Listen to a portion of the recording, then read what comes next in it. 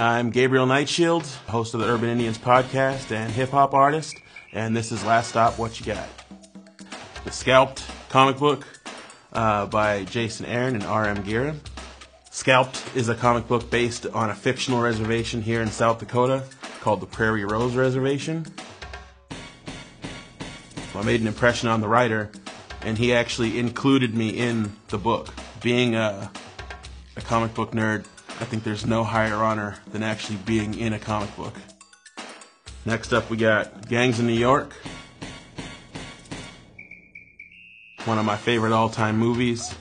Features the best movie character of all time, Bill the Butcher. Growing up, I used to think about what would Bill the Butcher do in this situation.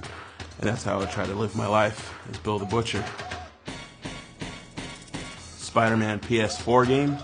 Being a Spider-Man nerd that I am, I felt obligated to buy it, and I've been addicted to it since it came out. Just swinging around the city, beating up bad guys, and, talking to Black Cat and Mary Jane. I love this game. Bone Thugs-n-Harmony, Creepin' on a Come Up.